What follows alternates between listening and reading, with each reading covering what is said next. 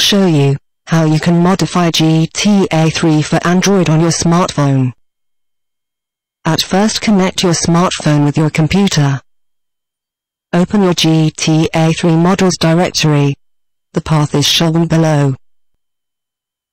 Copy the two files that are shown below to your desktop. Switch to the data directory and copy the handling file to your desktop. Create a new directory to back up the files that you have copied. Open the file shown below with img tool. Search for the car that you want to replace. In this tutorial I'll take a Ferrari. It will replace the Infernus. Search for Infernus TXD and Infernus DFF and delete them. Add the new Infernus TXD and DFF with img tool.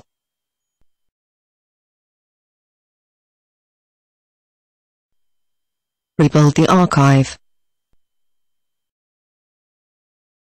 Open the handling file with an editor. Replace the Infernus line with the one from the readme file.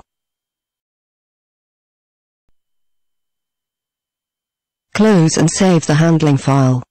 Now copy the files back to your smartphone. Now start the game and search for an Infernus and have fun.